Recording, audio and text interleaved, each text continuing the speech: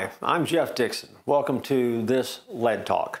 It is a talk that is designed for leaders to give you a short something or other to think about that might help you in your leadership journey. Today, I want to make this statement to you. Fame is what you're known for. Greatness is what you're destined to be. Now, it's a big statement.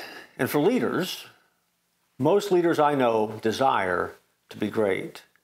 But at the end of the day, in that desire to be great, does there need to be a desire for fame? See, believe it or not, you can be great at something and never be famous. A person's greatness is not any less great because they lack fame. And so for a leader, the desire for greatness is one thing and a good thing. The desire for fame, not so much. And that really is a chase that you make a decision about. See, in our lives, we make decisions. And if we will set our course on greatness, then we don't have to worry about fame and whether or not fame comes along.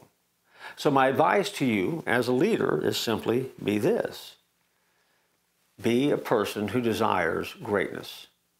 And as a leader, become the greatest leader that you can possibly be. And so the lesson today, right now, let me challenge you to set your direction to simply be the greatest leader you can possibly be. Let fame work itself out in the end.